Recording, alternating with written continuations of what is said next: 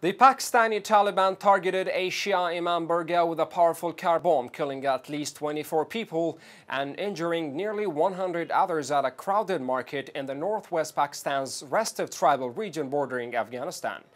The blast is the latest in a series of attacks targeting the minority Shias in the Sunni-majority Pakistan, was so powerful that it completely shattered the car in which the bomb was planted and damaged several vehicles parked nearby. Adam's Center for Defending Rights and Freedom condemns the terrorist attack, calling on Pakistani government to take serious security measures of the Shia-populated areas and husseiniyahs. The center expressed in a statement a strong condemnation of the terrorist attack and other criminal acts based on sectarian hate in Pakistan. The blast struck the women's entrance of the imambargah and the remote Parachinar